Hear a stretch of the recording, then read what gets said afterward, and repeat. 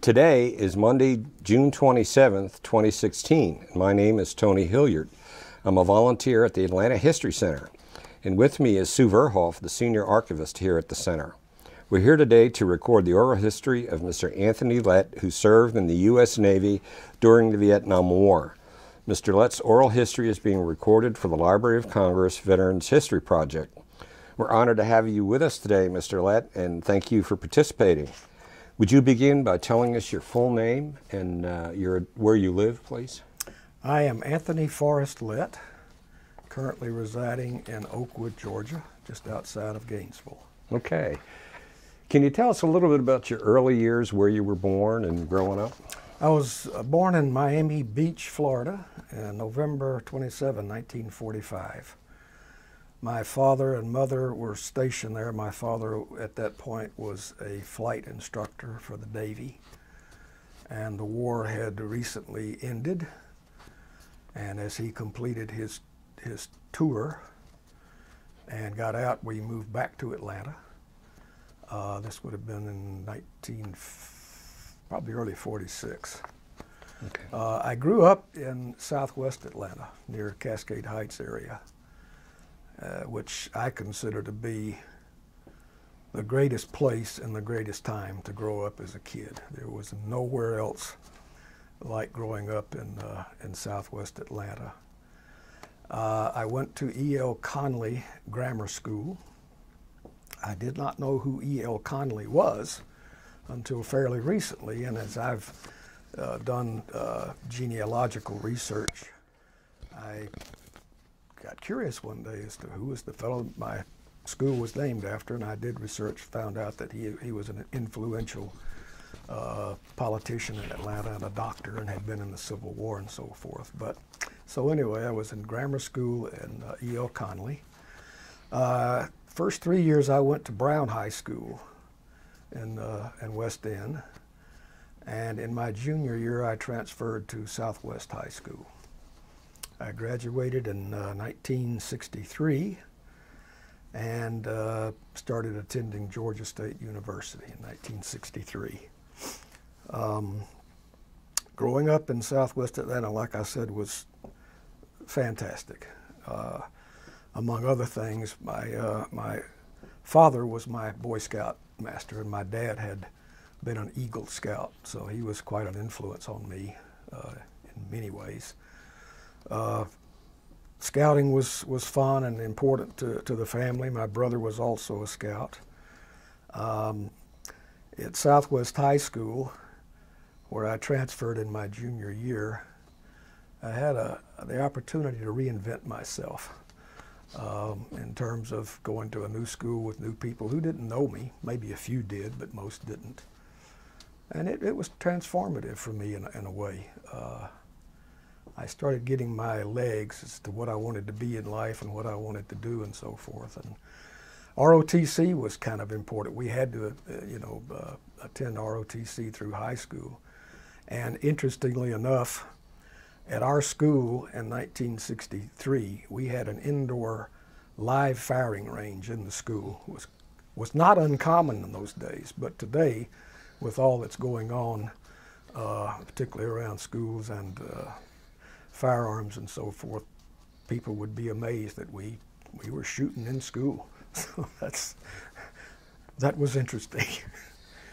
So I'm attending Georgia State, and as a younger kid, I mentioned that my father had been a naval aviator in the Pacific off the USS Yorktown in World War II, and I was always fascinated by Dad's stories and the memorabilia and things that Dad had brought home. And from time to time, one of his old shipmates would come through town, and we would always have him over for dinner. And I was 10 or 11, maybe 12 years old, and I used to just sit there mesmerized by what these men had to say and the experiences that they had, and the tears that they would share, and the guffaw laughter about things that happened too. But that always stuck in my mind, and you know, I just to this day I have a lot of my dad's memorabilia and so forth, and I cherish it because of what it represents.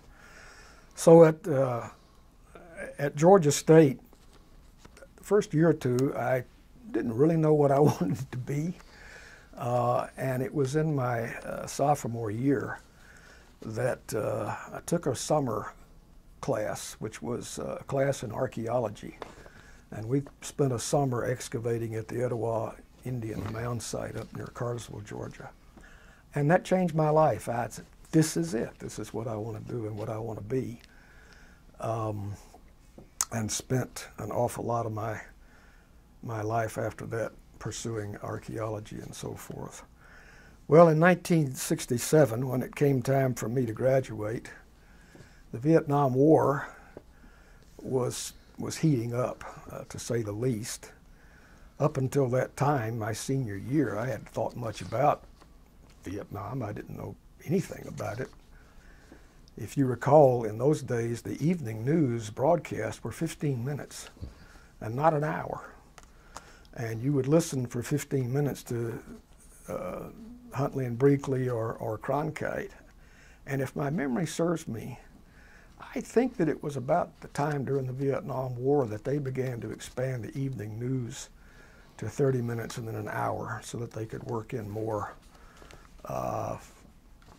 news and information about the war. So in my senior year at school, one of my professors came up to me and he said, we're going to have a seminar. And to my knowledge, Georgia State up to that point had never done seminar classes. Everything was classroom. And this was a new concept for us. And he said, we're going to have a seminar, and there are only going to be 3 students invited. You're one of them. And the other 2 were women, girls. And the seminar was on Vietnam. And as an anthropology student, I was interested in the culture and so forth. And this was very timely for me because it gave me an insight into what I was going to be stepping into. And I think I'm one of the few people who probably, by the time that I got into the Navy and knew that I was going to be going to Vietnam, I had a pretty solid background on the history of the area, the conflict, and why we were there. So so early on, you knew that you were going to be going into the Navy? Well, in my senior year, just before graduation, I got a wonderful invitation from Uncle Sam to join this party that they were throwing overseas. And in my mind, you know, I was going to graduate and I'm going on to grad school. Well, when I got that letter, it caused me to pause and think about, no, I guess I have to be interrupted in my plans here. And rather than be drafted, I joined the Navy. Okay. Certainly my father's involvement in the Navy was a real influence on me. And I had the intention of pursuing his path, and that was to become an aviator. Well, my parents' 25th wedding anniversary happened to be the night before I was scheduled to take the examinations for pilot school. And the next morning at 5 o'clock when I had to get up, I really wasn't in good shape for, for taking this test. And I did take the test and I didn't do well. So that sort of changed that thinking a little bit, but I had made the commitment. By the way, I was amazed when I contacted the Navy about wanting to enlist. They said, great, come down to Macon, Georgia, and we'll swear you in. And I'm like, Macon, Georgia? Why do I have to go to Macon? I'm living in Atlanta. Surely you've got a place in Atlanta. No. And I found out later that I think to this day, a lot of people in Georgia have to go to Macon, Georgia in order to join the Navy. And it goes back to World War II. I don't know why, but so anyway. So when you were talking about joining the Navy, were you thinking about enlistment or an officer? Well, I was going to go to OCS, okay. Officer Candidate School. Yeah. You know, I knew that if you're going to do it, shoot for the moon and do the best you can at yeah. it. I had a brother who had joined the Marine Corps, And I went to visit him at his graduation in South Carolina, and I was impressed by what I saw there.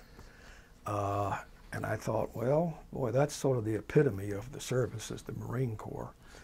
And I remember some of the stories that my brother told me about going through boot camp and so forth. And when the time came, I thought, you know what, I really want to do what my dad did, and I would prefer probably not to get hurt. So I went in the Navy, and I went to OCS in Newport, Rhode Island in October of 1967. I was 20,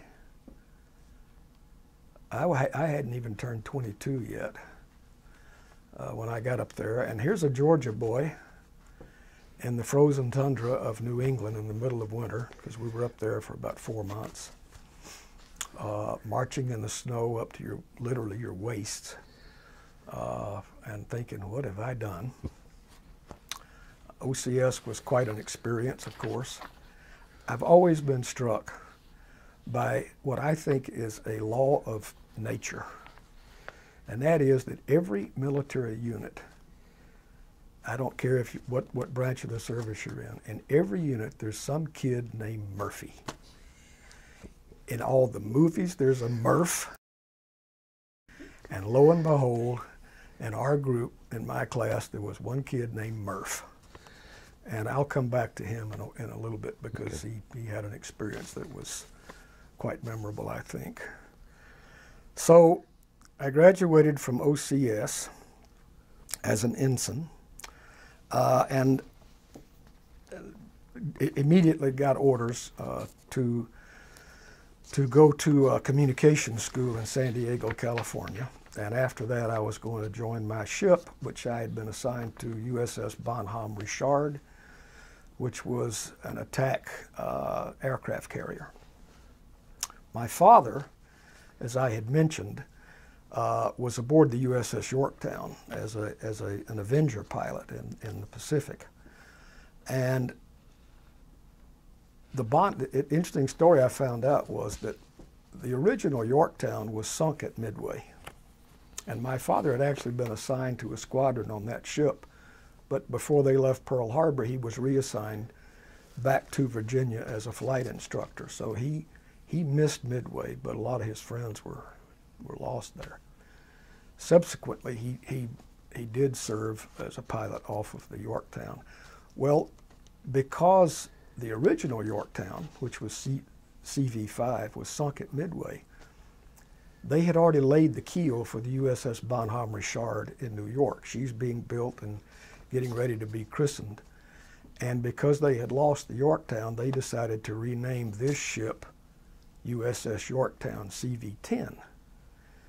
Lo and behold, the keel on the USS Yorktown CV-10 actually says Bonhomme Richard, and all of the ship's manuals said Bonhomme Richard.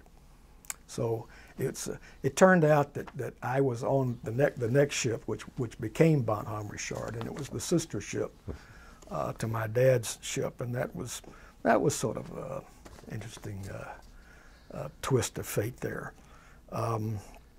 When I graduated from OCS, I had a short dilemma. I was given about 5 days of leave to go home before I had to report for communications school. And that was great. Only problem was, when you graduate as an officer, you have to have a saber. And I had my saber, and what do you do with a saber? Well, when I went to get on the airplane, and this was during a time when some of the flights were being diverted to Cuba back in those days, I showed up with this saber. And what do I do with it? So the captain came out and he said, well, I'll keep that in the cabin. So my saber got to ride up front until we got to Atlanta. I don't know why that story always sort of stuck with me, but I really want to mention one other thing. When I was leaving Atlanta to go to officer candidate school. My family, mother and father, and I had 2 sisters. They wanted to take me to the airport. Great. Dad said, we'll drive in one car and my sisters would follow us in the other car. And then they would go on to work and school and so forth. So we're on our way. I'm nervous because I'm leaving home. I'm going in the service, and Lord knows what's going to happen. And we're on an on-ramp to I-85, and the traffic is whizzing by, and finally there was an opening, and my father took it. And the next thing we knew was this wham in the back of the car. And my sister, driving behind us, had not noticed that Dad had stopped, so they rammed us. And I'm thinking, oh boy, I'm going to miss my flight. That's not going to go well for me. Dad was sitting there with 2 crumpled up cars, and he had to call the insurance company and tell them that he had wrecked himself. And that was my send-off for the military and officer candidate school. But I made it on the plane and got there, and eventually graduated from OCS, but it wasn't without its own stories. Well, yeah, tell us a little bit about OCS and what that experience was like. Well, as I mentioned, it was in the middle of wintertime, and that was almost a godsend because we didn't have to do a lot of the close order drill and so forth. The weather just wouldn't allow it. And anyway, in Navy officer candidate school, as a line officer, most of it's classwork. You're learning about navigation. You're learning about handling ships and everything from loading ballast and all sorts of things, communications, weapon systems, and all that. And that way it was challenging. And I remember that I managed to catch pneumonia while I was in OCS. And one thing that I had just made up my mind, I was not going to what we call wash out. That is that if you didn't make the grade, you couldn't keep up with your grades or whatever, then you'd wash out of OCS, and then you went to the enlisted ranks. And that just wasn't in my thinking. I also didn't want to roll back. In other words, have to drop out of my class and then, in effect, repeat what I'd already been through, because it wasn't that much fun. So when I realized I had pneumonia, we were coming up on Christmas break, and we were given leave at Christmas time to go home for a week. And I remember I had to go to the infirmary because I was quite sick. And the Navy doctor there said, well, you've got pneumonia, you can't travel. And I said, sir, what do I have to do, because I don't want to be just sitting up here languishing in a bed during Christmas. So we worked it out where he gave me a pass to go, and when I got home, my mother's soup and cooking was what got me well enough to finish and go back and graduate with my class, which was really important to me. So I did graduate and went to communications school in San Diego. This would have been about in April of 1968. I remember, 68 was a time of a lot of political turmoil in the country. Vietnam was becoming unpopular. There were other influences that were affecting the news, and there was a lot of protest on the campuses and so forth. And I remember that Robert Kennedy was in San Diego to give a speech, and this was the day before he was to give a really important speech in Los Angeles. So a couple of us went down to hear him speak, and he was on a flatbed truck on some street in San Diego, and we heard his speech. And then the next day he was assassinated in Los Angeles. And it was about, I don't know the exact time on this, but it was soon after that, like weeks after that Martin Luther King was also assassinated. So it was a lot of turmoil, of course. And if you were in the military in those days, you just weren't very popular among the population. And so those were things that certainly influenced. When you were in San Diego, when you went on Liberty, did you ever have any difficulties with any of the protesters or things no, like that? No, because as an officer, we didn't have to wear uniforms off base. And San Diego is a military town anyway, so you know, basically you didn't have a lot of trouble. And if you were going to be in places where you know you thought things you might not be as welcome, but you just wore civvies. I never had a lot of trouble there, at least not at that time. Okay. Went through, let's see. I remember this is sort of another anecdotal story. Several of the guys that I had been in OCS with were also scheduled for that communications school. So there were 3 or 4 of us who already knew each other, and we decided to rent a place together out on South Mission Beach in San Diego, which was great. And one day we rented a car, and we were all from back east, and we'd grown up in the 50s. And we said, you know what, let's go to Disneyland. We always thought going to Disneyland would be great. We also said we'd like to see the desert, because we didn't see the desert. Well, we took off to go see the desert, and we're going up, I think it was probably the 5 freeway, and to us, the desert was out west, right? So we're driving up the 5 north, and we took whatever freeway goes west. And we ended up at the beach, and we're like, how did that happen? And we actually, this sounds terrible for navigators in the Navy.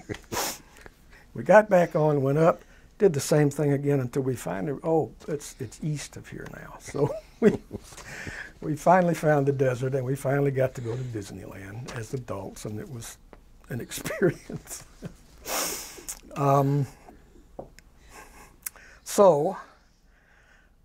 We're in communications school in San Diego, and USS Pueblo happens.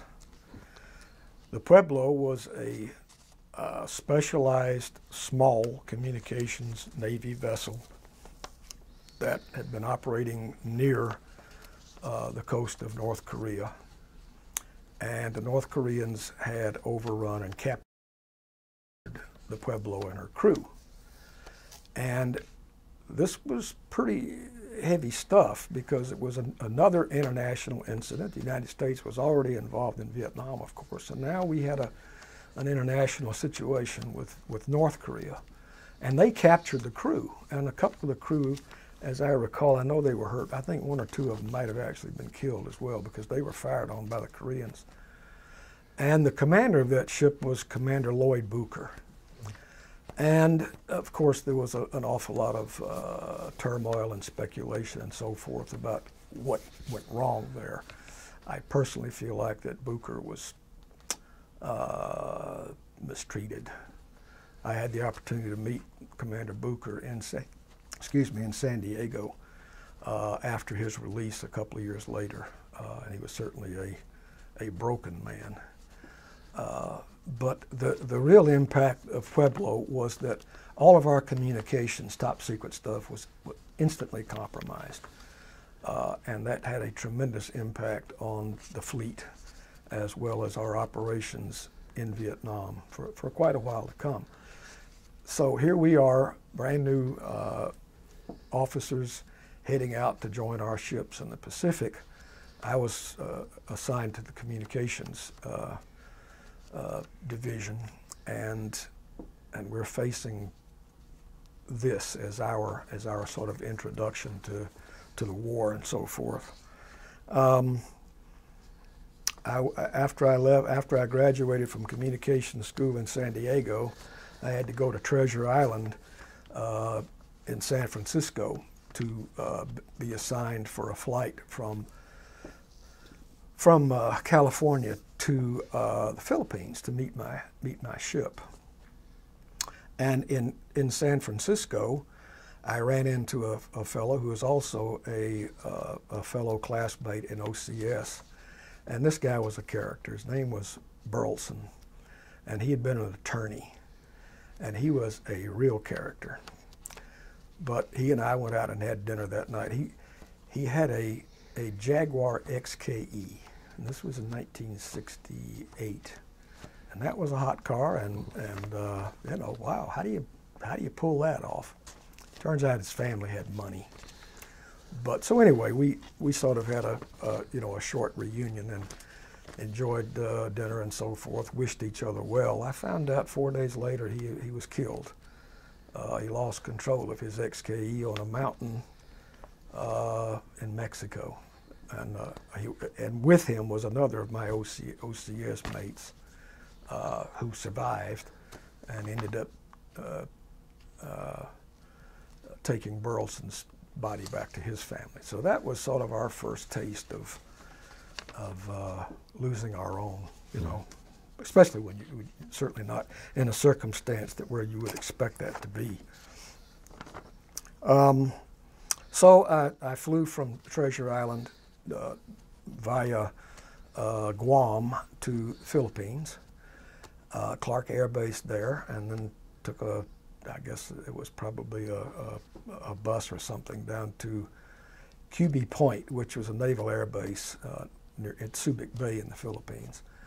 And my ship was operating at that time online at what they called Yankee Station, which was off the coast of Vietnam.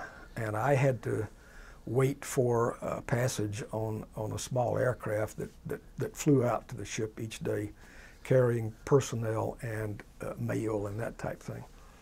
And since I was a new ensign and not very important, I kept getting bumped, which made me quite happy because I was enjoying being at the Officers Club pool for about 6 days before I finally got sent out to the ship.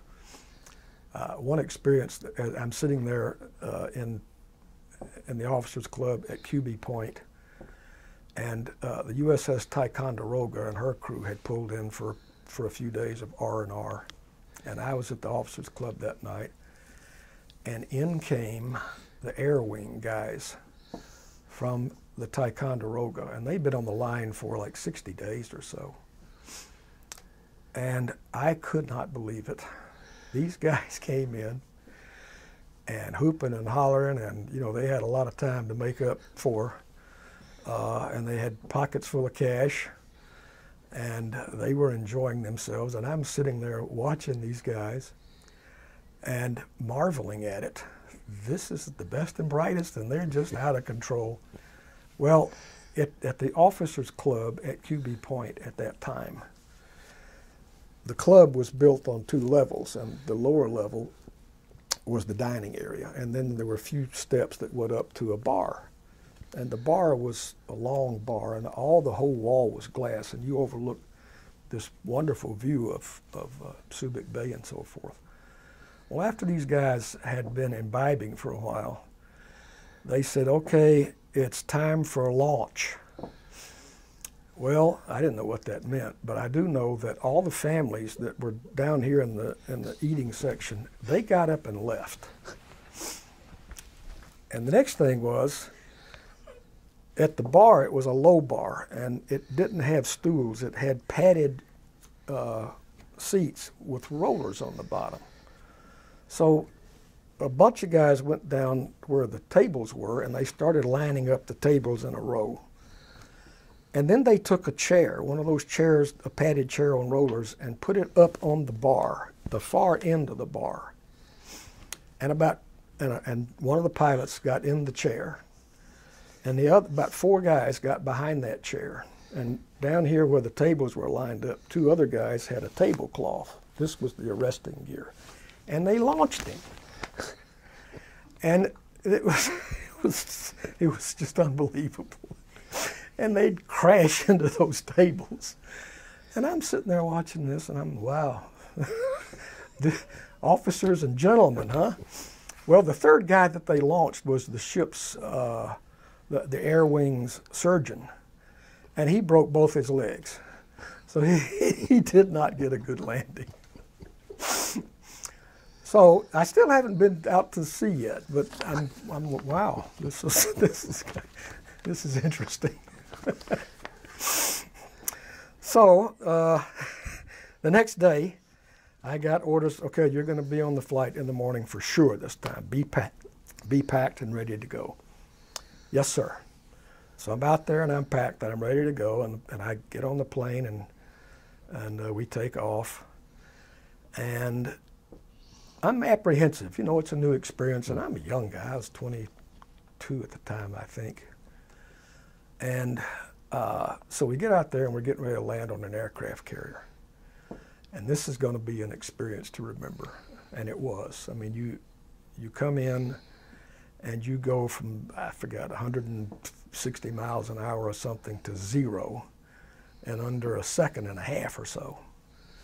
Quite an experience. So the aircraft taxied over to the superstructure of the ship, and the doors opened, and myself and a couple of other officers got off, and the crew with their earphones and their helmets and so forth started unloading the aircraft, and I'm standing there and they take my bag off. Now we're in the middle of flight operations. Jets are gassed and ready to go, and they're launching, and here we are, we're getting off. My first day,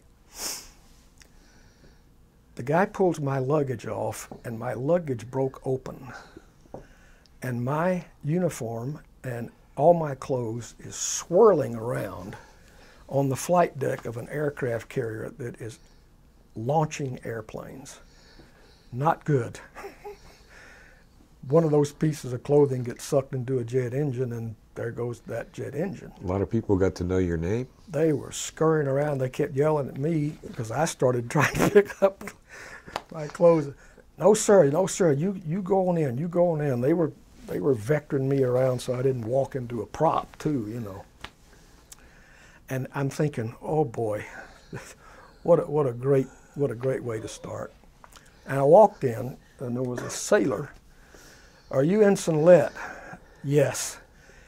They want to see you on the Admiral's Bridge. And I thought, I haven't even sat down yet. Yes, sir. I figured, well, okay, this Dad's not going to be real proud of his son now. Well, I got up to the Admiral's Bridge, and there was not an admiral aboard our ship at that time, but that's where my commander had his department headquartered up there. So I walked in, and I figured, well, they're just going to send me straight to the brig or something like that. Mr. Lett, yes, sir, reporting for duty. I understand that you had an eventful arrival. Yes, sir. Well, happily, we were able to gather up some of your gear, but the rest of it, son, you've lost it, whatever you had. We'll help you, we're going to show you to your quarters and all that. So I had an inauspicious introduction to the 7th Fleet aboard Bonhomme Richard. Quite a day. The next problem was, if you've ever been aboard a ship, a Navy ship, or particularly a big Navy ship like an aircraft carrier, if you don't know your way around, you're in trouble, because you can literally get lost for days. And they delight in watching new guys get lost and having to ask the directions and so forth. So, we all go through that. Another trick they love to pull on us was, you'd go up to the bridge, and one of the commanders would say, Mr. Lett, I want you to take these binoculars, which were this big. They were just huge. And I want you to go out on that wing off of there, and I want you to watch out and report any GU-11s that you see. Yes, sir. What's a GU-11?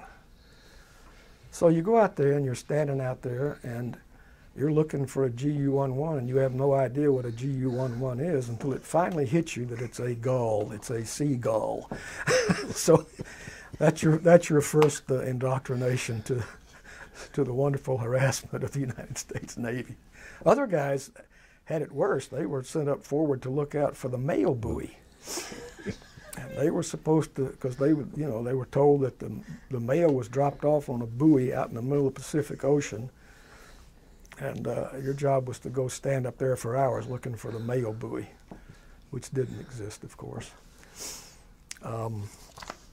So I'd been aboard ship.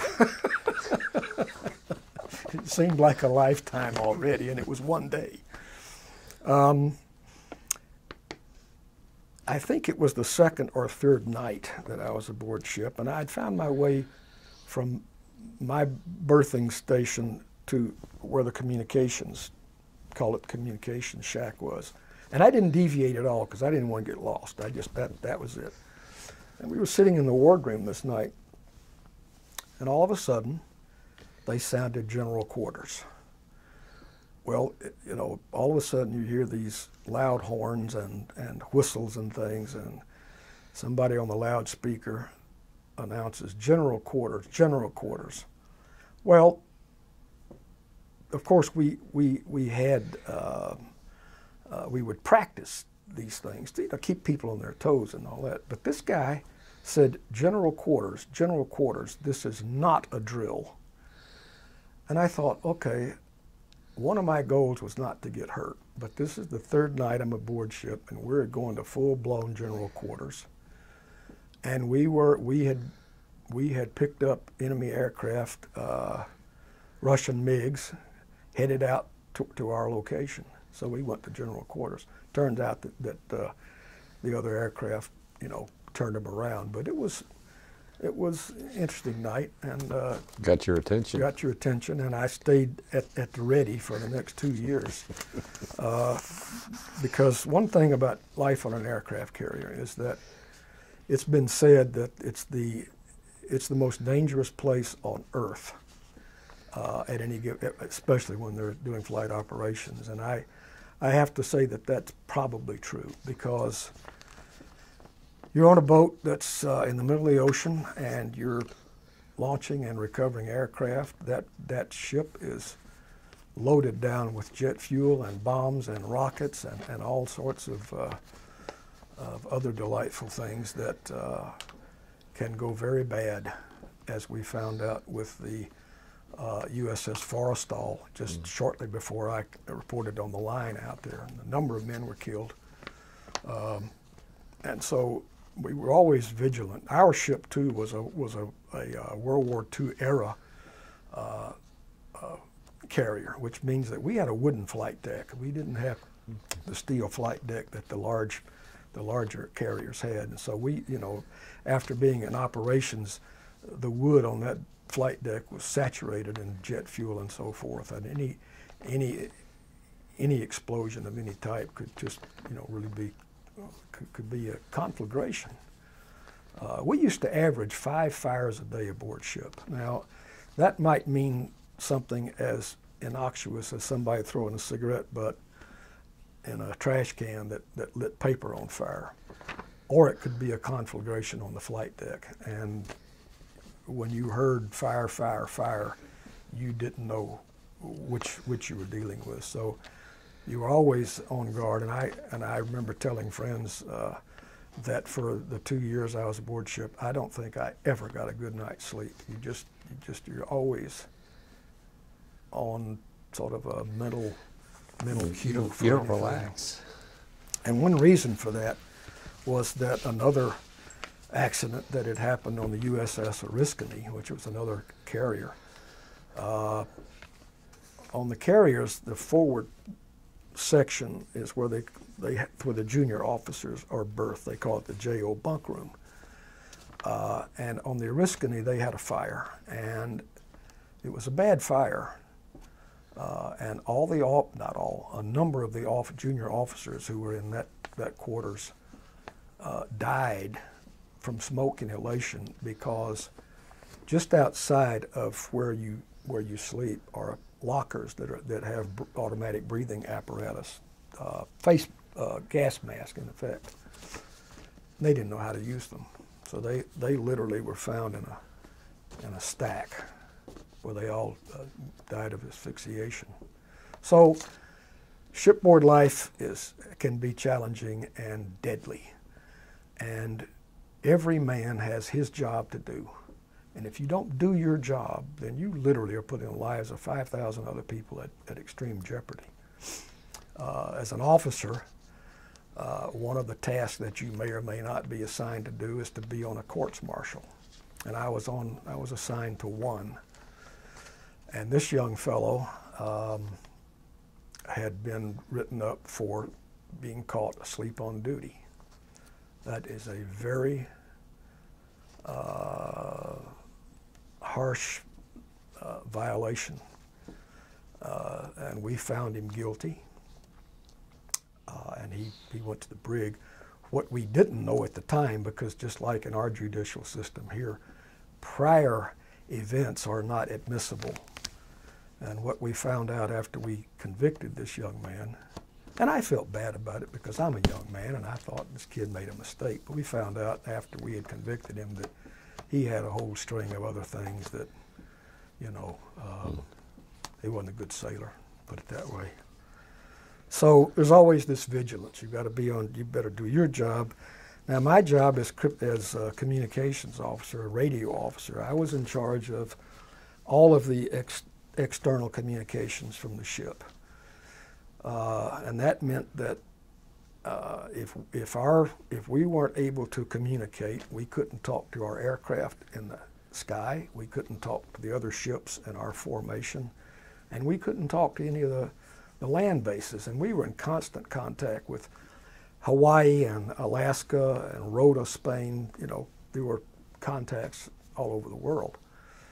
And so it was an important job, and I realized early on that even though I was in a support group, and we used to talk amongst ourselves that we didn't live in foxholes like our brethren in the Marine Corps and the Army, but we lived in a gray steel foxhole in our living quarters and so forth. And I always defer to my buddies who were on land because they were frontline and they did it. But we were proud of our job, and our job as support was critical, especially these pilots, getting their job done, getting them back safely and so forth. Sure. So I've mentioned my first couple of days aboard ship and how eventful they were. I had been aboard ship 2 weeks, and we left the line. We were going on R&R for a while in Singapore, and I was excited because one of the reasons you join the Navy is to see the world, of course, and being an anthropology student, I was interested in the cultures and history, and I was really looking forward to it. And we're steaming along, and all of a sudden, I heard 4 blasts of the ship's whistle, which you can't ignore because it is really loud.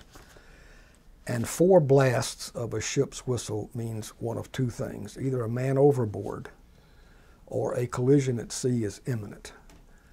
And unless you're on the bridge, if you're down below where I was, you don't know which it is, but you assume that it's man overboard, and all hands are supposed to go topside to help make sure that we see the person who went overboard. So I went topside, and I'm coming out of the superstructure onto the flight deck, and we are listing hard to port. I mean, this ship was just like this, and we were turning as hard as we could to the right. I actually had to sort of brace myself so I didn't just, you know, sort of go skidding off the flight deck. And coming straight at us was one of these super tankers that was, I mean, she was not 1,000 yards from us, and she was just booking it. Well, the captain of our ship, who was a big fella, his name was Theodore Dankworth. And he came running out of the bridge, and he was just screaming and cursing at the top of his voice. I'm sure the guys on that tanker heard him. And what had happened was that we were steaming along in formation, and we're the carrier, and we had cruisers and destroyers and support vessels fanned out to our sides. Under the rules of the road are the guidelines for operating at sea, and they tell all the ships at sea how to react, kind of like cars, you know, coming up to a four-way stop or whatever.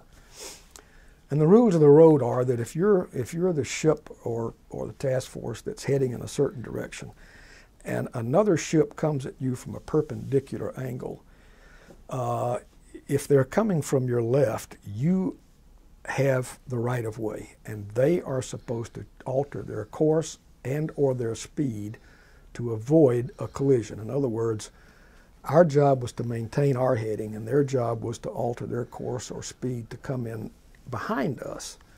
Well, this ship apparently was on automatic pilot. There was nobody on the deck of that ship, and they were just booking it through the water. And even though we were the privileged vessel and were not obliged to nor supposed to change our course and speed, when you get to the point where a collision is imminent, then you better do something, and that's what we had done. We were taking evasive action at the very last minute. That ship probably didn't miss us, I'm going to guess, 100 yards off our stern. The ships that were off to our left had to do pinwheels to avoid. This guy just cut right through the formation of a naval task force, and they kept going. But that was scary. I mean, that was, and by the way, while we were steaming toward Singapore, I had after several days of sort of bad luck, I had some good luck. One of the big deals in the United States Navy is when you pass the equator, you go through a ritual. Before you cross the equator, you're called a polywog. And once you cross the equator, you graduate into being a shellback. And it's a big deal to cross the equator. I've met people who were in the Navy for 30 years and never crossed the equator. I'd been aboard ship 2 weeks, and I'm going to make it. The good news was that nobody aboard ship knew who I was. And during this ceremony, all bets are off. If you're already a shellback, then you have domination over all the polywog, regardless of their rank. And for about 4 days before you actually cross the equator, all sorts of shenanigans and so forth goes on aboard ship. For example, my commander, they kidnapped him. The enlisted men kidnapped a commander, and we, in the communication section, we had an area called the cage, and the cage was locked up. It was a cage, and that's where we kept a lot of the extremely sensitive information. Well, they locked Commander White in that cage for 2 days. And everybody thought it was really funny and all that, and I'm like, wow, I can't wait to see the retribution from this. But so the bad news was if people knew who you were, and if you had already aggravated some people, they had their opportunity to get revenge. And part of the ceremony was you had to go up on the flight deck and you had to crawl, usually under a big heavy canvas, while people were beating you with hoses and so forth. And if they knew who you were, they were gonna extract their revenge on you. It didn't matter if you were a captain or whatever. You know. And then the final indignity was that you had to kiss the royal baby, and the royal baby was the stomach of the fattest guy on ship. And he sat on a throne, and he was Neptune, and he had this little crown on his head. And he had covered his stomach in grease. And as you crawled up to kiss the royal baby, he'd take your head and just bury it in his blubber, and it was just quite an indignity. Well, they didn't know who I was, and so I was able to pretty much just skate through it, and I didn't have any real problems. It was the one time that being a junior ensign worked in my favor. Let's see. When we got to Singapore, I was elated. Boy, I'm in a foreign country, and it's beautiful and exotic and all that. And the first thing I did was I went to one of the World War II memorial cemeteries and parks there, and that was when I really got my first sort of gut sense of World War II. The British soldiers who were in Singapore when the Japanese invaded and so forth were just treated very badly and slaughtered, as the Japanese were wont to do throughout the Pacific. And it just, you know, here I am in the service, realizing that only 23 or 4 years before me, my father and his friends and his generation, the greatest generation, were out fighting these people to save the world. And they did it, and it really brought it quite home to me, unlike anything had up to that point. Because we've been lucky in this country, everything that happened offshore, it happened somewhere else, not here. We didn't have these sort of memorials yet that brought it home, quite like seeing it for real. So that impacted me quite a bit. So Singapore was my first port of call, and it was great. Now it's back to the line, back to Yankee Station and business. We might operate off of Yankee Station for 60 days at a time before we got into port again.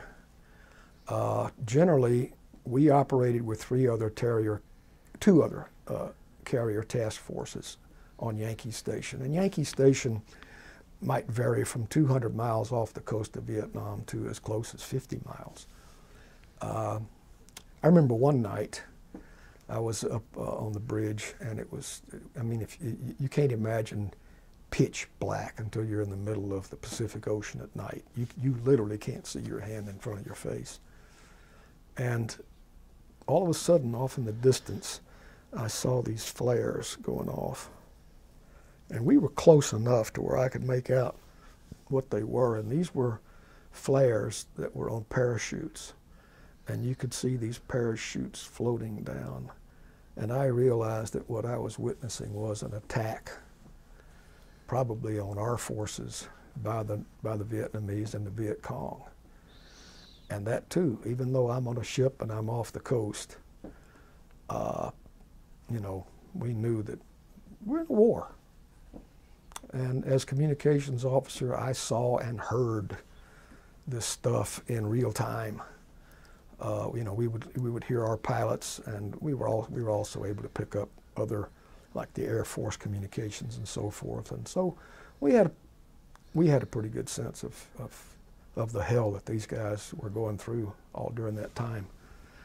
I had mentioned earlier about the capture of the USS Pueblo and the compromise of our secret codes and information. The fleet reacted fairly quickly to it. Everything that was already out was compromised, and so as of at some point in time and place, everything was discarded, and we started over with new codes and so forth, so that we, you know, could operate. We hoped with some safety and without compromising ourselves anymore. By this time, I had also been made the ship's crypto security officer, and crypto security was actually a step sort of above top secret, and I was officer in charge of all of these really secret codes that were issued to our pilots every time that they took off. And these were actual sheets of paper that had encoded information. And once they and every day before the pilots took off, we had to issue these documents to them, and each document was accountable with serial numbers and so forth. And once the pilots had gone out on their sortie and returned, they had to turn in that document, and I had to account for all of them. And you hope that, you know, you always had them.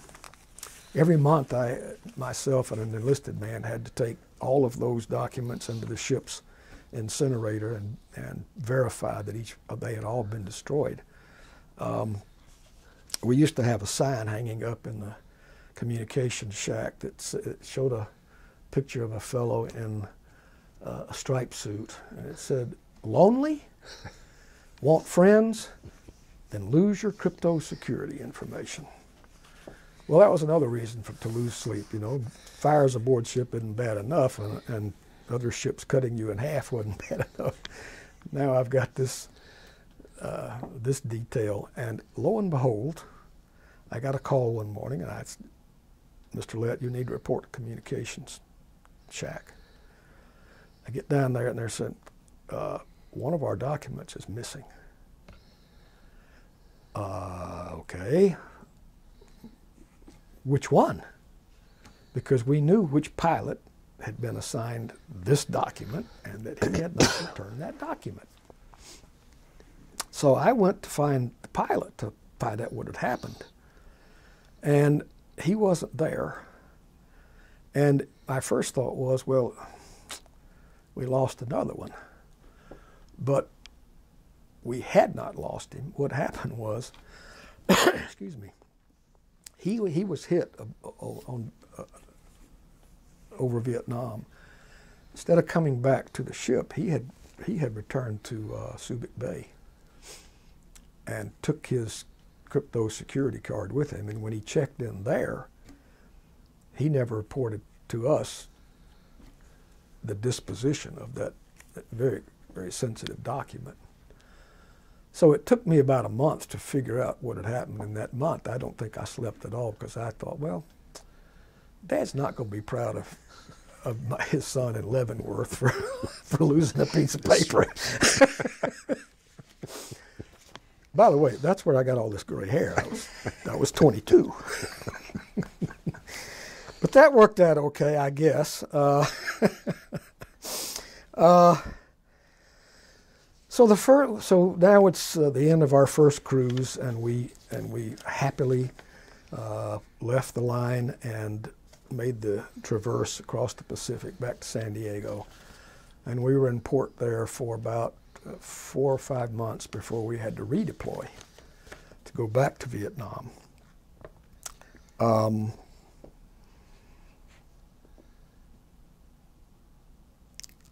I recall that when it got time for us to start heading back, you go through a period of training, because you have new sailors, you have new flight crews, you have new squadrons sometimes reporting aboard ship, and so you go through training exercises to be sure that everybody knows what they're doing and how to do it and all this. And they call these carrier quals, carrier qualifications.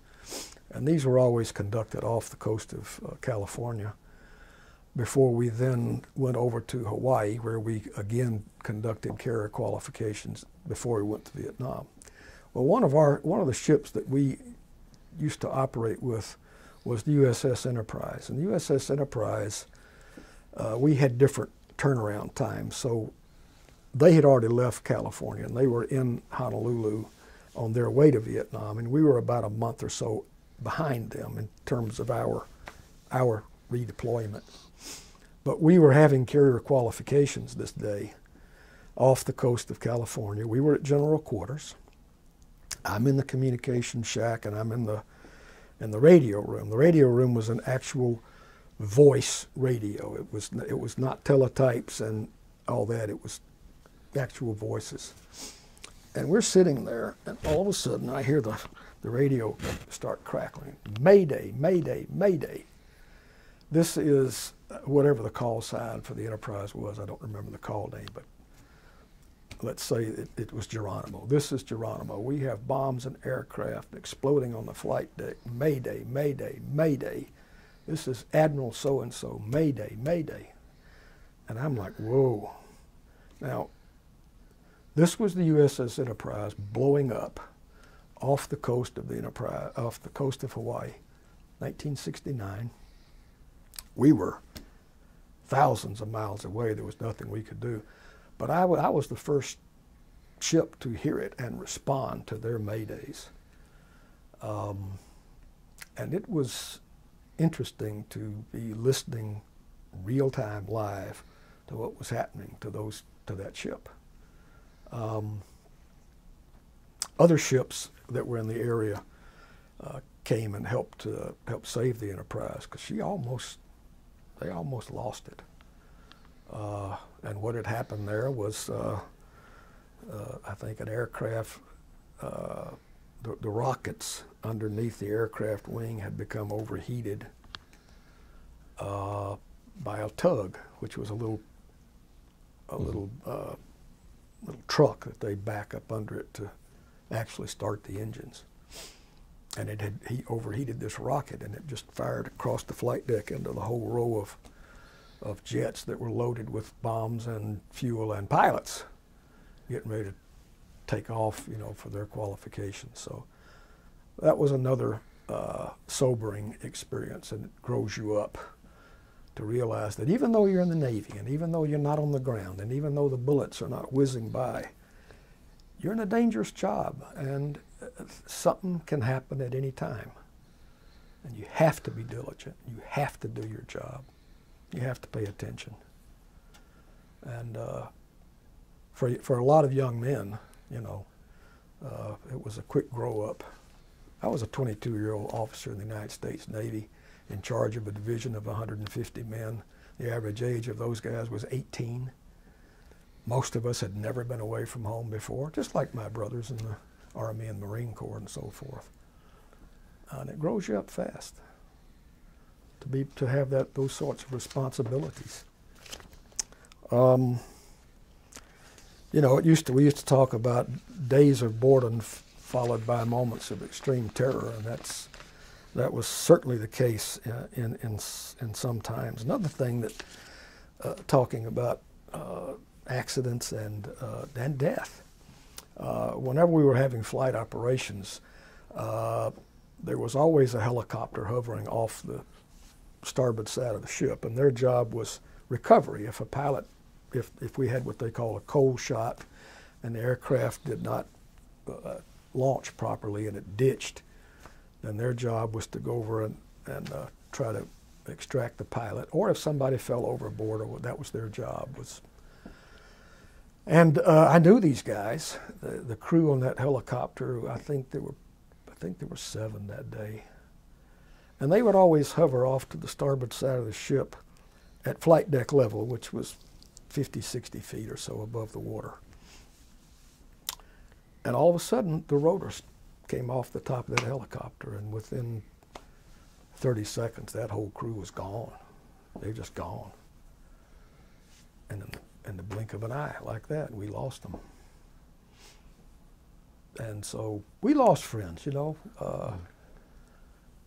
I knew these guys. I lost buddies who were in the Army or the Air Force that I went to high school with. One of my friends in high school, I had mentioned that we had a live fire range in the high school. He always wanted to be a sniper. He became an Army sniper, and they got him. Another friend of mine was in the band. His name was Jimmy Coy.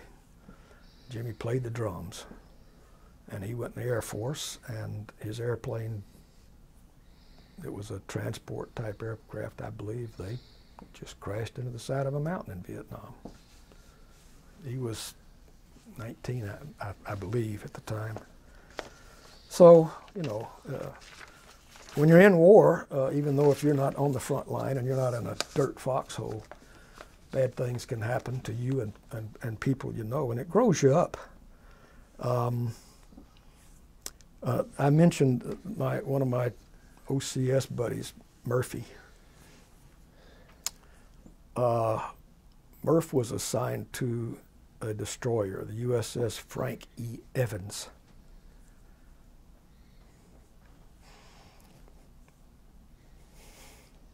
Give me a second. So Murphy was an officer on the Frank Evans.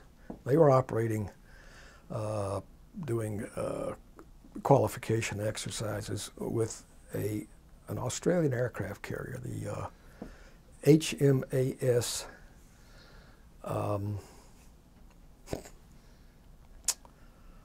Melbourne. And it was a nighttime, and they were, as I say, they were doing maneuvering operations and so forth. And I don't know that I ever found out, but the Melbourne collided with the Frank Evans amidships, cut her in half. And within seconds, the entire front half of that Navy ship was gone. And a lot of men. They salvaged the back part of that ship and towed it into Subic Bay. And it was floating there by the dock while the naval inspectors, did their CSI tasks of trying to figure out what happened and so forth. And then after they had finished their work, they towed it out to sea and used it as a target practice for the other destroyers, and they sunk it.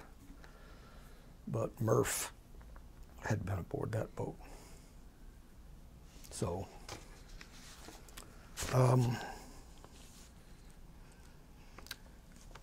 other experiences. What were some of the highlights for you?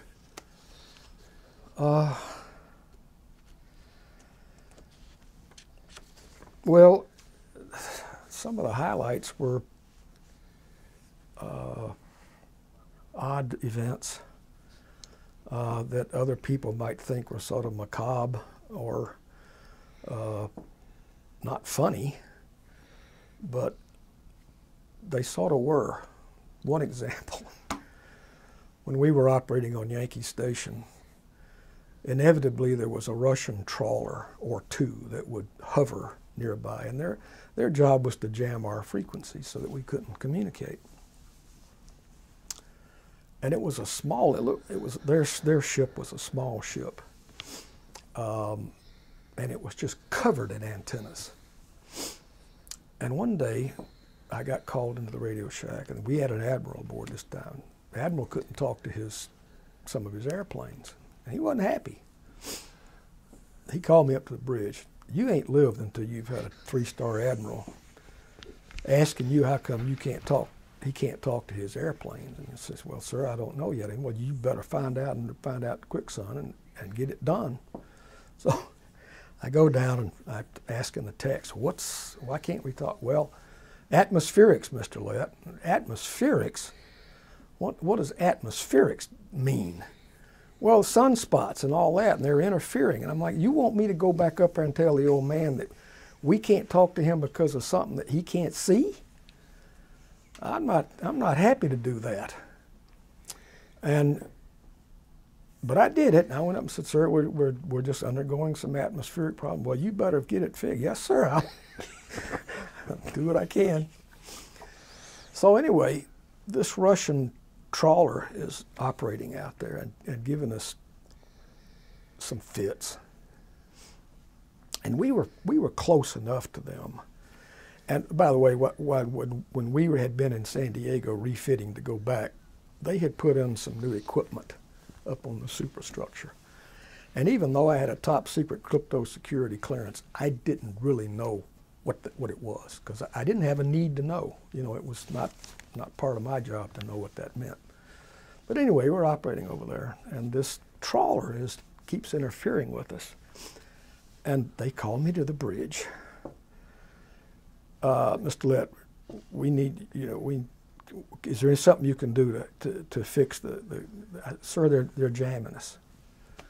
Oh, okay. So the captain picked up the squawk phone and he called CIC. I want you to take that thing that's up on top, and I want you to point it at that ship, and I want you to turn it on and turn it off. And so I'm up there watching, and these Russians were playing volleyball on the deck of their little boat with all these antennas. They flipped that switch. Boom. It was new microwave technology that was so powerful that it just blasted that thing. And highlights, that's kind of a highlight in a different sort of way. Bad news was that not our ship, but another ship who had that same new technology pulled into Subic Bay. Somebody accidentally hit that switch, and it fried the computers in the supply depot. You couldn't get a pencil in the fleet for a couple of weeks. So, but here's a highlight. I went topside one night. I don't know why, I just went topside. It was a gorgeous night. There wasn't a cloud in the sky. And like I said, you couldn't see your hand that far in front of your face. But the Milky Way looked like somebody had taken a paintbrush and went like that across the ceiling. It was incredible. I'm just, wow. Sit there and look at that. And then another night I went up and had a total eclipse of the moon that I didn't know was going to happen. That was eventful, fun.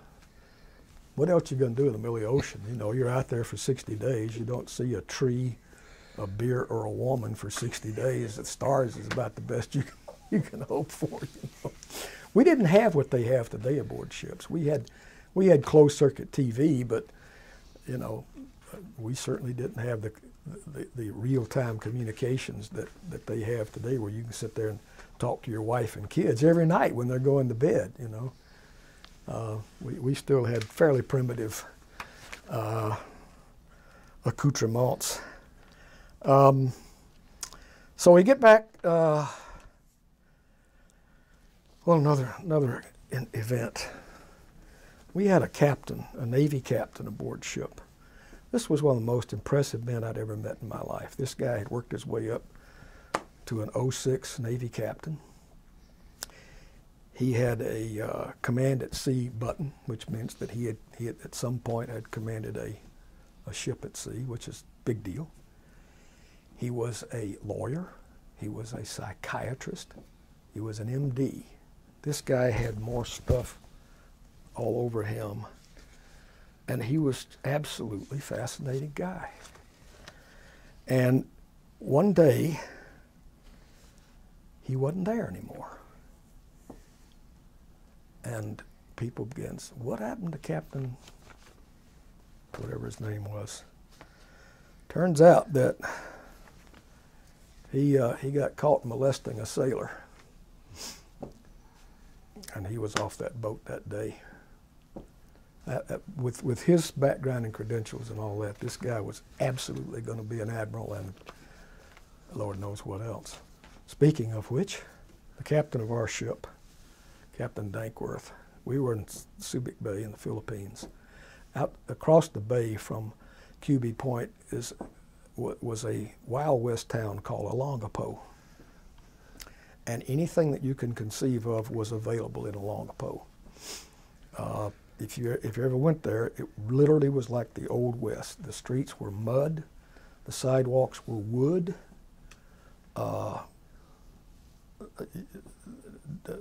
Deprivation and that type thing you've never seen the likes of. But that's where the sailors went for fun, you know, the bars and that type thing. And Captain Dankworth went over one night, and the next day we were scheduled to leave port to go back on the line. And okay, it's 0600. Where's the captain? One thing you don't do in the United States Navy is miss a ship's movement. I don't care if you're the lowest guy, and in this case, it was the captain. And nobody knew where he was. We actually left port without our captain. They found Captain Dankworth beat to a pulp in a ditch in a Longapo. And he had gone over there and got rolled. Poor guy, I mean, it ruined his career. Absolutely ruined his career. Another one of our pilots, he was a lonely soul, I guess. He smuggled his girlfriend aboard ship. And we found out about a day out from Philippines that he had his girlfriend in his stateroom.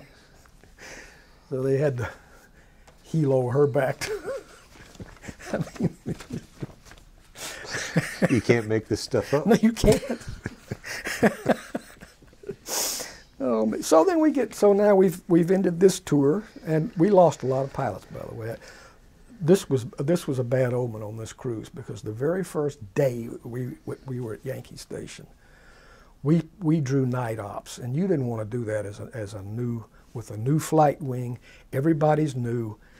They haven't had a chance to build up their abilities. But we drew night ops. Oh, and everybody was just really on edge, because bad stuff can happen. I'm down in the communications room, and I'm listening on the radio to be sure we're talking to pilots. And the first sortie off, these guys went in, and they were coming in for a run. And I could hear this pilot's wingman saying, "Tom, pull up, Tom, pull up, pull up." Boom. And all we could figure out was that this guy got mesmerized by the ack coming at him. It's like driving in snow at night. You know how it'll just hypnotize you. And they surmised that something like that must have happened. He just took it. That was our first sortie on our first day, and we thought, boy, we still got 9 months. It's going to be a long cruise. And we lost some guys, and we lost a lot of guys on the flight deck too. It's a dangerous job on that flight deck. We had kids. One kid got sucked into an engine.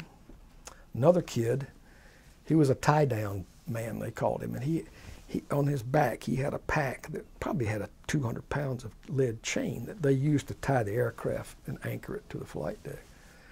This kid walked behind one of the jets as they were revving it up and knocked him down, and he was sliding along the flight deck, and you could see him trying to get this thing off. He just went over the side, and we didn't even turn around to try to find him. There was no way. These things happened, and it gets close to home. I'm getting close to ending, but so now this cruise ended, and we're back in San Diego, and I'm officer of the deck. We're tied up in port at North Island, and you know, we're in port. We're in San Diego, California. Don't get much better than this. And we're at the end of the runway at North Island, and all you hear, because we're in a war and these guys are practicing all day long, is jets taking off and going. Well, all of a sudden I started hearing the roar of aircraft, but it was props, loud props, and a lot of them. And I'm standing there, and I look up, and here came about 18 Japanese Zeros flying overhead. Now this is 1969, or eight or 9. And what do? Do you sound general quarters or what? And deja vu all over again. Well, these guys started landing at North Island. What in the world is going on here? Well, they were getting ready to film Tora, Tora, Tora. Okay. And they had flown these aircraft in, and in front of my ship was my dad's old ship, the USS Yorktown. And they were busy painting up the Yorktown to look like a Japanese aircraft carrier in World War II. And so they started bringing these Japanese Zeros over and putting them on the flight deck of the Yorktown, because they were getting ready to head to Hawaii to film there. I went up and took a picture of my father's ship with all these Japanese zeros on it, and I sent that home, and I said, I thought you told me y'all won that damn war.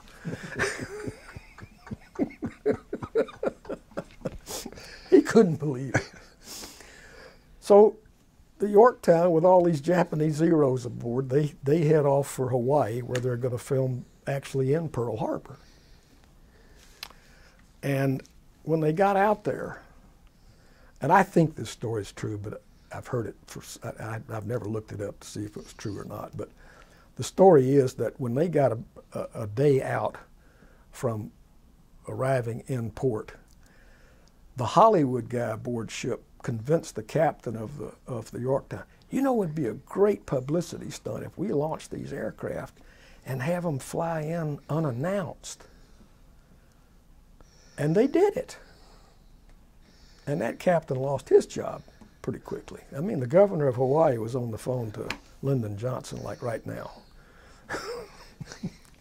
The people in Hawaii didn't think it was very funny. Yeah, I can imagine. A few weeks later when we pulled in, they were still filming, and here we are sliding into Pearl Harbor, and every ship that comes into Pearl Harbor, all the hands go topside and they're dressed whites, and they line the ship, and you always pay homage to the Arizona, while Japanese zeros are flying around. You can't make it up. So then, we're heading back to Vietnam again, and we always take the Great Circle route, which takes you real far north, very close to Vladivostok. And we knew that when we got close enough that the Russians were going to vector out a couple of Bears, that they're huge B-52 type aircraft. And we knew they were going to do it, and we knew when they were going to do it. So on the loudspeaker of the ship, they said, everybody wants to see the Russian Bears go topside, 15 minutes. So I'm up there, and here comes this Russian Bear at about 50 feet, and he's pretty close to our ship, and we'd already sent up a couple of fighters just to be sure he was going to behave.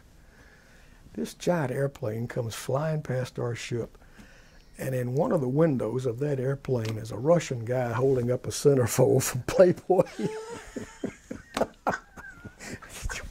What?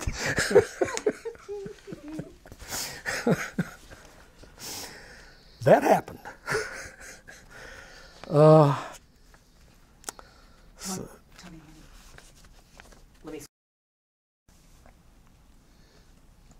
So we get back to Yankee Station, and this is 1969, and the war is pretty full blown, but because of what's going on back home, they're burning colleges and riots and all sorts of things. The Vietnam War is not popular. So President Nixon now decided that we're going to do things a little differently than we've been doing them, and we're going to restrict our bombing targets. One of the things that was happening was that they had begun negotiations with the North Vietnamese in Paris.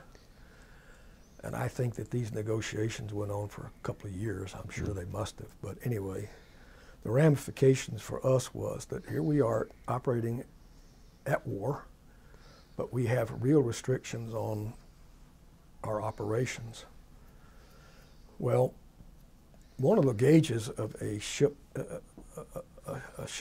at sea and at war is you're gauged on your performance. And we're an aircraft carrier, and our job is to launch and recover airplanes and blow things up and all that.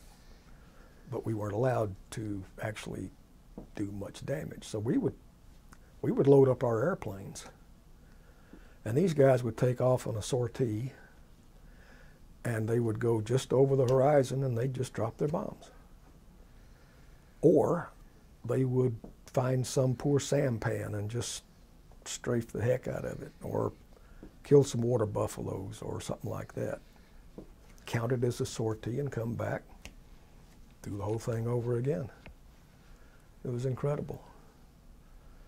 The effort, the money, all that was just wasted because we were not allowed to hit real targets at that time. Soon afterwards, I think Nixon started bombing Haiphong Harbor, I guess. But there was a time that we were like, what are we doing? And even those of us who believed in what we were doing began to question the purpose anymore. If you're not going to be allowed to do your job and do it well. So, anyway, after that, about that time, President Nixon decided he wanted to start winding the war down, and one of the things that they instituted was early outs, which meant that if you still had time to serve, like you had enlisted for a 4-year term or whatever it was, and you still had time, that they were going to start issuing early out notices so that you'd be discharged and you could go home early. I was a very popular guy aboard ship when those messages started coming in. The teletype machines were clattering all day and all night with reams and reams and reams. Because this was not just our ship, our task force. This was worldwide, all U.S. services. And every day that I'd go down for lunch or something, my name on that list, my name on that list. And I had good news for some guys and not so good news for others. But one day my name was on that list, and I still had a year and a half or so to go. And it said, well, as soon as you get back to San Diego, you're getting out. Works for me. So we get back to San Diego, and several of us were given our, not discharge papers. I had enlisted as in Naval Reserve, so I still had 3 years of active reserve that I was obliged to serve. And in Atlanta, I came back to Atlanta, and I had to report to the naval offices located at Georgia Tech. And I walked in there, and there was a Navy captain sitting behind the desk, and I walked in and said, "Lieutenant Lett reporting, sir." And he looked up and he said, "Son, you want to do this?" And I'm standing at attention. I said, "Excuse me, sir, I don't understand." He said, "Son, I got junior officers coming out of my ears. If you don't want to do this, you just sign that piece of paper right there, and you will have fulfilled all of your obligations to the Navy. Full benefits, GI Bill, everything. But you don't have to report for the next 3 years for active duty." I said, "I think I'll take that deal." I'd been at sea for 2.5 years or so. I was done with that. Yeah. So that was my exit. So what did you do after that? After you were... I worked for Delta Airlines for a year to save money to go back to graduate school. I was going to combine that with my $90 GI Bill to pay my way through grad school. To go from being a naval officer in charge of a lot of men and so forth to loading baggage on a Delta jet at 4 o'clock in the morning was a grounding experience, to say the least, and probably good for me. I did that, and I went to grad school. Met my future wife was a stewardess on one of those flights, and we met doing that.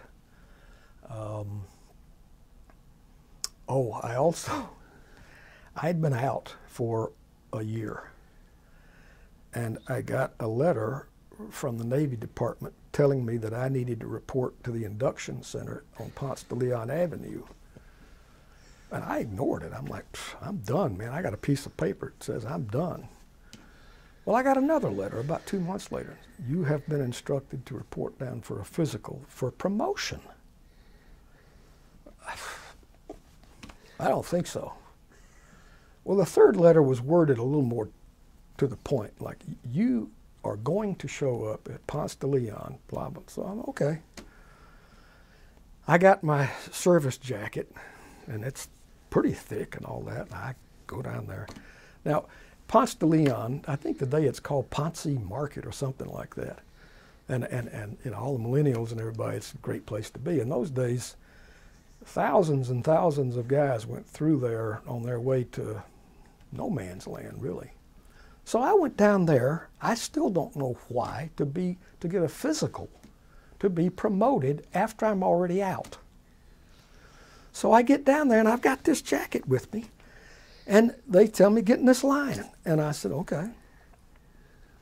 And there's little corporals and sergeants, you know, screaming at guys, and this is 1970, I guess, maybe, yeah, 70.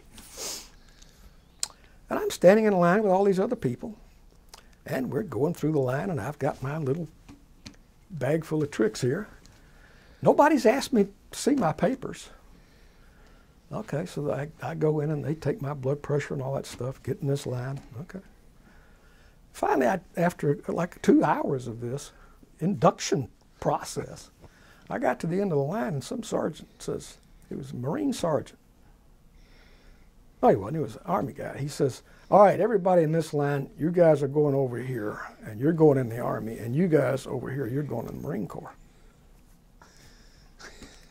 And I'm standing there, and he looked at me and he said, I didn't move. He said, what's your problem? I said, the only place I'm going is home. You're not going home, son. You're going to get on one of these buses and you're out of here today. And I said, Sergeant, somebody probably ought to take the time to read this. Well, he looked at the first page and, oh boy, he's got another sergeant to come over and look at that. Sorry, sir. Yeah, I think you ought to be. I said, all I came down here for was, I was told to be down here for a physical to be promoted. And you guys have put me through this wonderful day of rigmarole, and I couldn't believe it. It was just funny. I don't know if anything like that ever happened to anybody else, but... It's the first time I've heard of it. Lucky me. But I went home. So after that episode, I mean, what about the rest of the time? I mean, did you work for... who did you work for after Delta? Well, I went to grad school, and I was working on my doctorate in anthropology and archaeology. And being in graduate school in 1970 as a Vietnam veteran was not a welcoming place to be. First of all, I was several years older than the other grad students. And so they pretty much ostracized me from the get-go because I was a baby killer. So they say. That I could deal with, but what bothered me more than that was the professors who made life not fun. And I had met my future wife, and I said, I'm just going to take a break, see what happens. I went to work, worked in sales and marketing for the next, I never did go back to grad school, by the way. But anyway, worked for the next few years in marketing and sales. In 2008, this was when the bottom fell out with, the economy. And I got that phone call about, well, economy's gone bad. We appreciate all your effort for the last 30-something years, but this is it. And I said, okay. I think I was 62 or something like that. And, the future isn't looking great. But so the company said, well, we're going to set you up with one of these really highfalutin placement firms here in Atlanta. And I guess they're great. I went down there to figure out how to jumpstart things. And so we're sitting in there, and I think there were about 30 other people in this class. And it came to writing resume time. And they said, well, how many of you have written your resume yet? Well, okay. He said, how many of you have military service? I raised my hand. I think I was the only person in that room who had military service. He said, Mr. Lett, would you tell us about, first of all, have you done your resume yet? Yeah. Did you put your military service on your resume? Hell no. And he turned to the place, he said, now listen to what this man's telling you. He said, why is your military service not on your resume? Because you don't put on your resume you're a Vietnam veteran. And people just looked at each other and looked at me. He said, you're not kidding. I said, I'm not kidding. When I first got out and went to work, you didn't want that on your resume. He said, well, tell us about your service. I said, well, I was an officer in the United States Navy. What did you do? Communications officer on an aircraft carrier. Did you have clearance? Top secret crypto security. And you couldn't put that on your resume. He said, think about it, folks, that this man had this experience and all that, and he didn't want to put it on there because it might work against him. One guy turned around and he said, top secret crypto security. Can you tell us whether or not there really are aliens?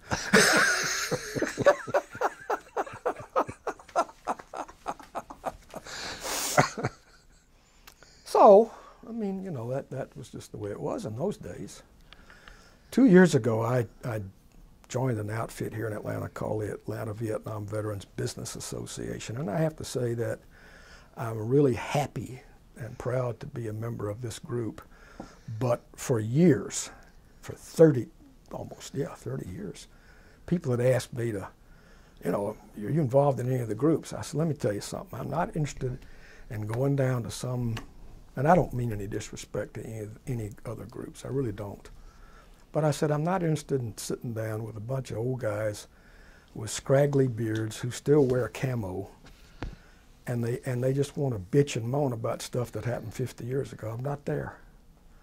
Please come to the AVVBA. It's not like that at all. I said, I'll come. Well, it was such a professional organization with the right attitude, and I've been very happy to be associated with them, and the few people I've had a chance to meet have been wonderful.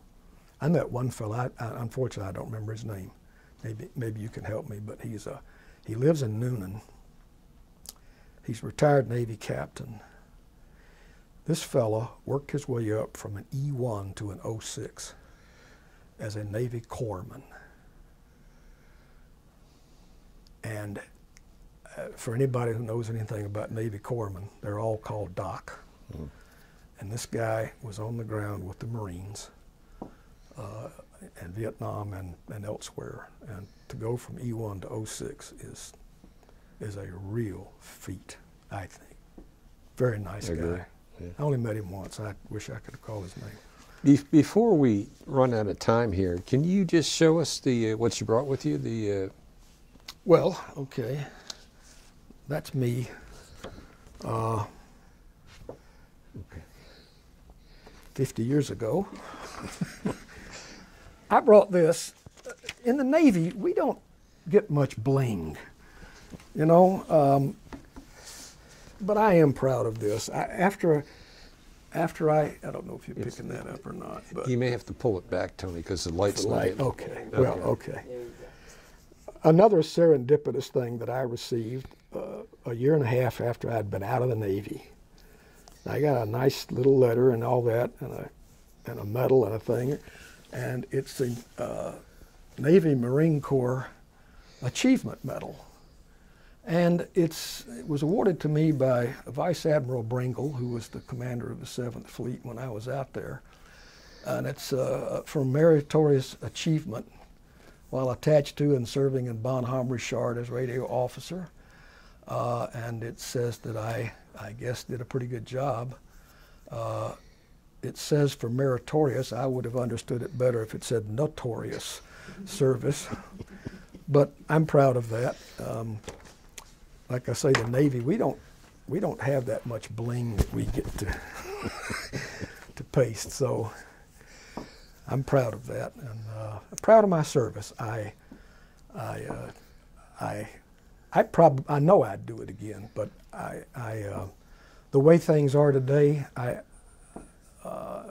if I had a son who could serve, I have to say I would have to sit down and discuss it long and hard with him. Well, let me just ask you one more thing as we close out. What we'd like to do is ask the veterans to just editorialize or make any comment on any topic, your service, the current state of the world, or whatever, or just whatever you want to say, just as kind of a closing statement. Okay, thank you. I grew up in the 50s in a wonderful country at a wonderful time. I am the offspring of the greatest generation. My father was a war hero. My mother was involved as the wife of the CEO of a squadron in dealing with the other wives. We went through a war that was unpopular. And it was a war, the first war, that we did not win. And that's the historic fact. I have never been terribly, what's the word? I don't believe that we should wallow in what was our plight at the time. It was what it was. The guys who I think really deserve the recognition that they never have gotten are the Korean War veterans, because the greatest generation was World War II, the Vietnam generation was what we were, and the other guys were just overlooked, and I find that to be a travesty. I will say that in today's world, in this country, anybody who serves does so by their choice. There is no draft. And these young people today that go in the military have my highest respect, because they go bad places and do things that they don't have to do. I think it's certainly less than 1% of the population in this country has any skin in the game at all anymore. And I think that's sad for the country. People don't have a sense of who we are anymore and our role as it has been in the world, and I wish would continue to be. Everything that we've ever done, in my opinion, has been honorable. Mistakes have been made, no doubt about it, but the purpose and the goal was liberation and freedom for other people, not domination, and not to kill people. It's a dirty job. But this country and its service has reached the epitome in world history of accomplishments. And we did save the world once. And I think we are doing what we can today in spite of the political reigns, which started in Vietnam, to get the job done. Freedom. Freedom ain't free. And I worry that enough people are willing to sacrifice in the future to continue our freedom, if they even really understand what that means anymore, because they're not taught it. So I have high hopes and, unfortunately, not high expectations. I worry about this country. I hope we wake up soon. Okay. Thank you. Thank you for participating in the program, and thank you for your service. Thank you, sir.